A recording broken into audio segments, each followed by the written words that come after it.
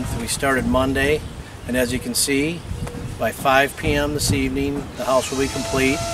It's going to a lady, Laura Morris. She has 2 children. They've lived at the Maria house now for about 14 months. Share a restroom. So if you see, according to what I was told, they have 2 rooms with a small sink. They all sleep in the same room. She's got a full-time job, just doing her best to get on her feet. So this is going to a well-deserved young single mother trying to put her life on track. So I'm proud to say, with myself and all the members of Dubuque Home Builders, that in 5 days we were able to get her into a home that she can call her own.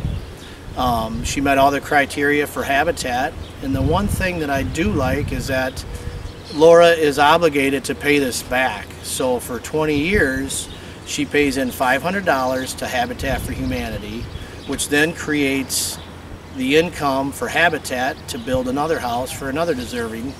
So with the home builders, we were able to build this house for 0 cost, and as of 5 o'clock tonight, we're gauging about 1,350 plus man hours between the members of home builders and volunteers.